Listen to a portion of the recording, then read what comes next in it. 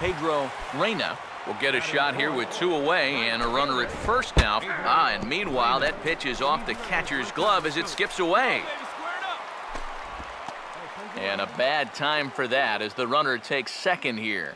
When you've got a knuckleballer on the mound, you've got to expect you're going to have some pass balls from time to time. What you don't expect are the ones that happen when he's not even throwing a knuckleball, but you got to be ready for everything.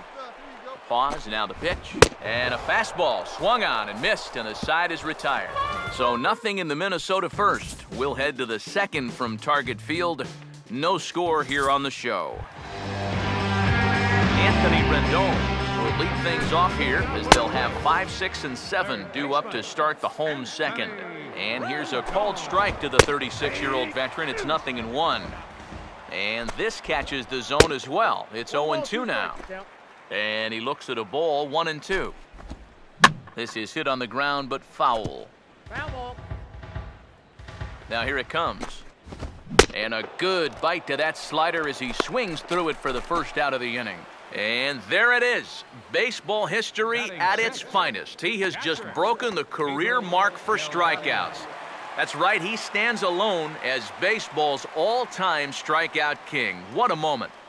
Wow, and I think it's fair to say that we never thought we'd see this record get broken. Just staying healthy for a starting pitcher is challenging enough.